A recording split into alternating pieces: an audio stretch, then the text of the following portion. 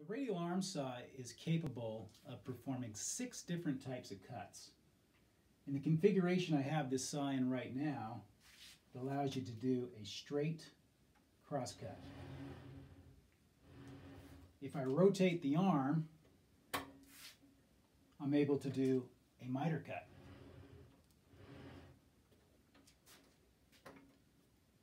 If I rotate the blade,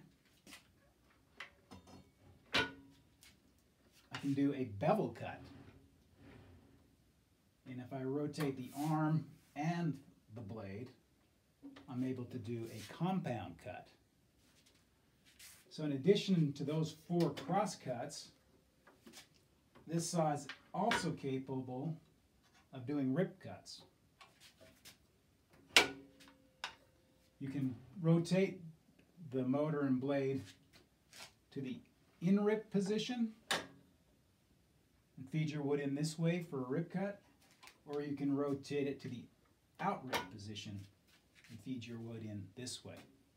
And in both ripping positions, the saw blade can be rotated to allow the user to perform beveled rip cuts.